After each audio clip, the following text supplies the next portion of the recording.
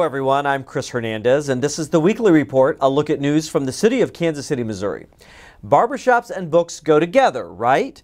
Mayor Sly James has launched a new initiative to improve youth reading.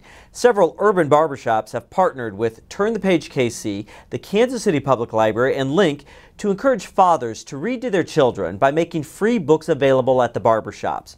A major international study has shown that the number of books at home can predict academic achievement, particularly for low-income families.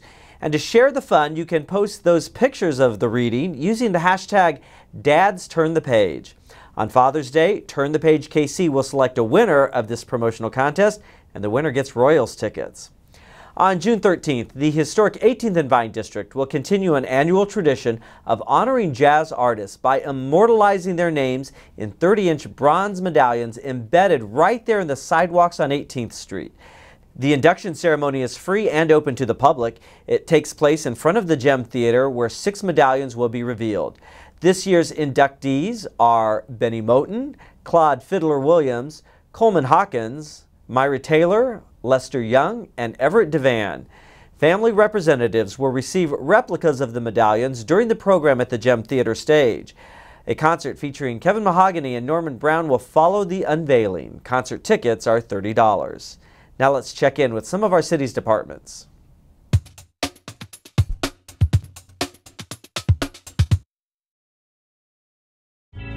Hi, I'm Heidi Downer with Kansas City, Missouri Parks and Recreation. As summer finally arrives, residents are invited to celebrate with Parks and Rec. We have many fun events planned that the whole family will enjoy. Kansas City Parks and Recreation was recently announced as one of 4 Class 1 finalists for the 2015 National Gold Medal Awards for Excellence in Park and Recreation Management. The Gold Medal Award honors communities that demonstrate excellence in long-range planning, resource management, and agency recognition. The winner will be announced at the National Recreation and Park Association's conference in September. Bring your tattered and faded flags to the Missouri Korean War Veterans Memorial on June 14th to be officially and respectfully retired. The annual Flag Day celebration begins at 1:30 p.m. in Washington Square Park at Pershing and Main. This year's keynote speaker is retired Rear Admiral J. Stanton Thompson, United States Navy. The event is free and open to everyone. Come out to Southmoreland Park for the 23rd Annual Heart of America Shakespeare Festival.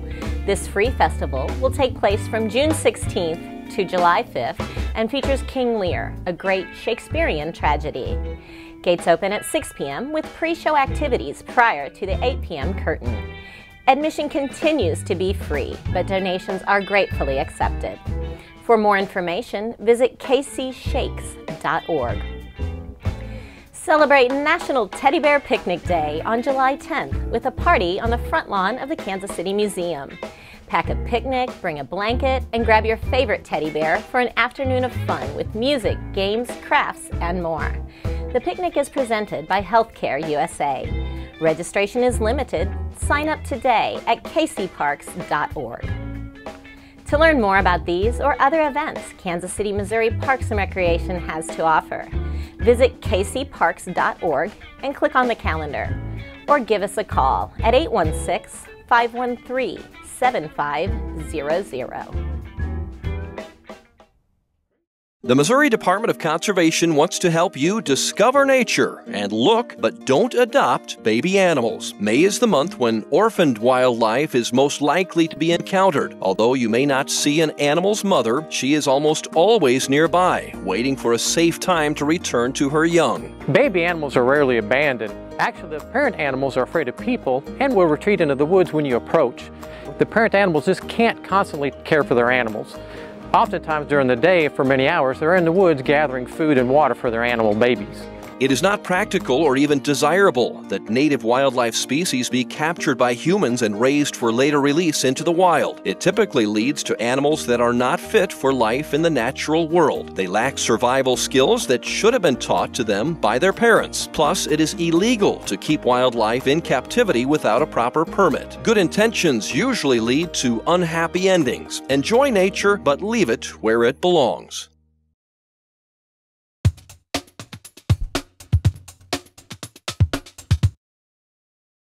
The Kansas City, Missouri Police Department has added 2 new members to its crime-fighting stable.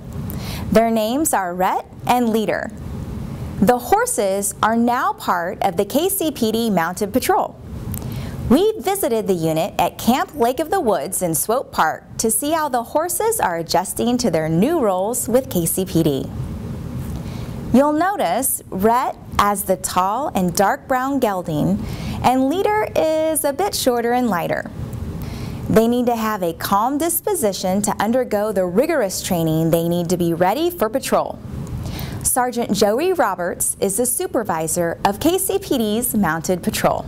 We put them through a series of sensory obstacles, basically making them brave or giving them courage.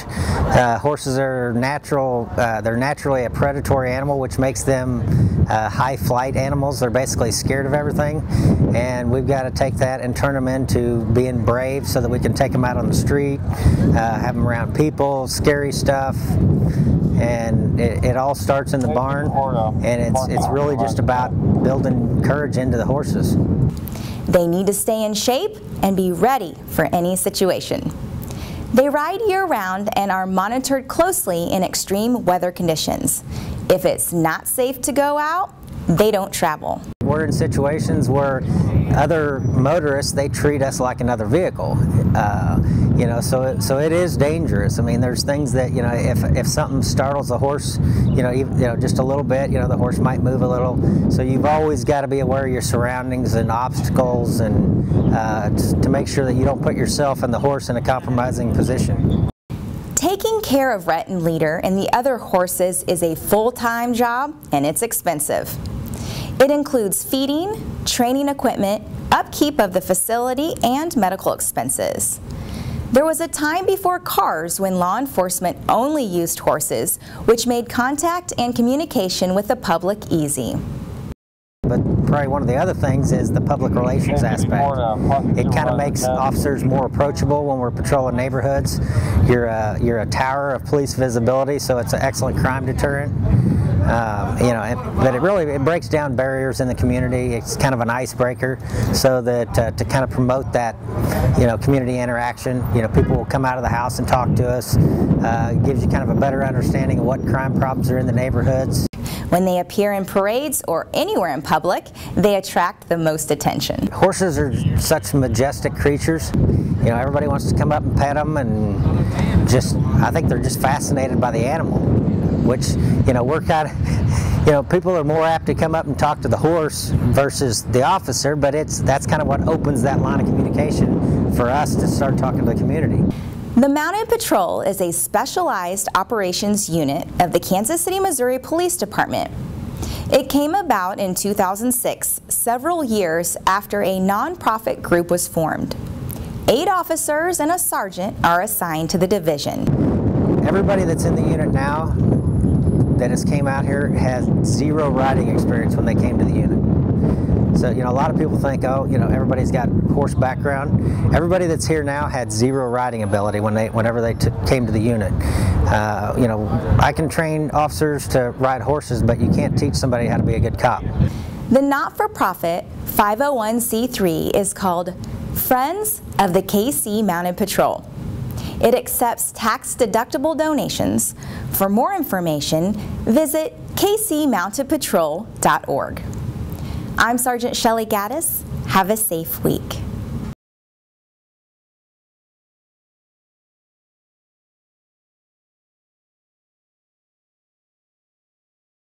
City employees have been competing with other local businesses in the annual Corporate Challenge competition. For more than 20 years, the city has participated in these events. They're like the Olympics, sort of. They promote health, wellness, and camaraderie. The events include track and field, distance running, basketball, swimming, softball, and more. On Memorial Day, the zoo welcomed a baby gorilla. The new baby and her mom, Makari, can now be seen in the African Congo section of the zoo.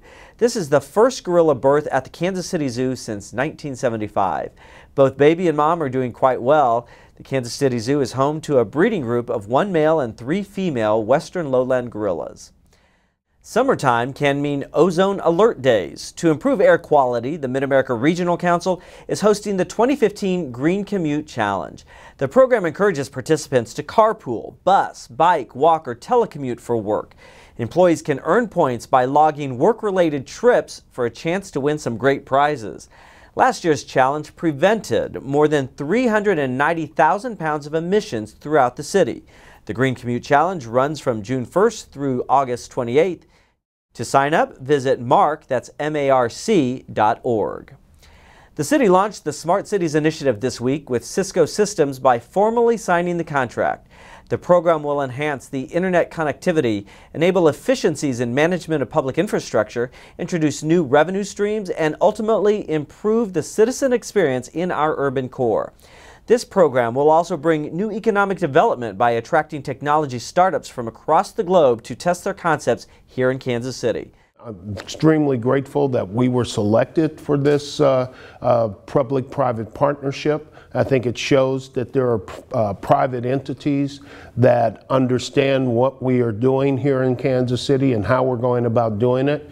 And based on the way that we worked with Google, I think they found out that Kansas City is an extremely easy place to work and to engage in those public-private partnerships.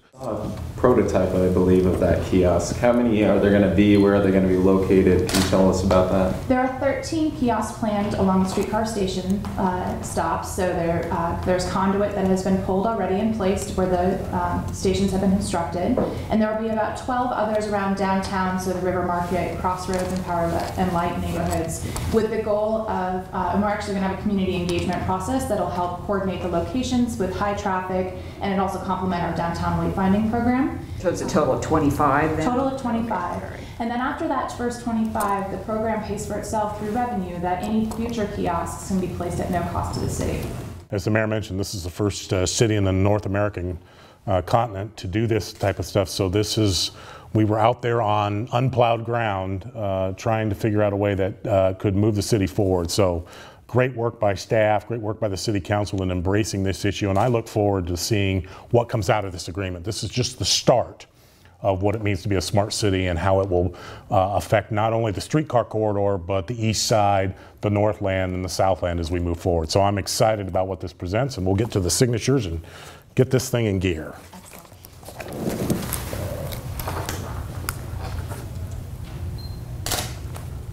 The public-private partnership will enable the city to build out the largest smart city network in North America.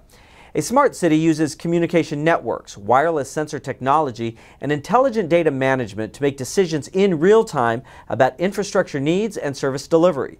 The technology can be used in a variety of ways to improve services, from parking to street lighting to water management to public safety. To view this program again or other Channel 2 videos, visit our YouTube channel at youtube.com/kcmo.gov. That does it for this edition of the Weekly Report. I'm Chris Hernandez. Have a great week.